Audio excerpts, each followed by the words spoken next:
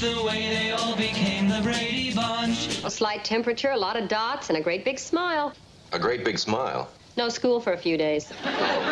If you have to get sick, you sure can't beat the measles. And actress Maureen McCormick, who played Marcia Brady, is responding to anti-vaccine activists using a 50-year-old episode of the Brady Bunch to promote their cause. The episode shows all 6 Brady kids with the measles, and it downplays the seriousness of the illness. Now McCormick is speaking out against the anti-vaxxers.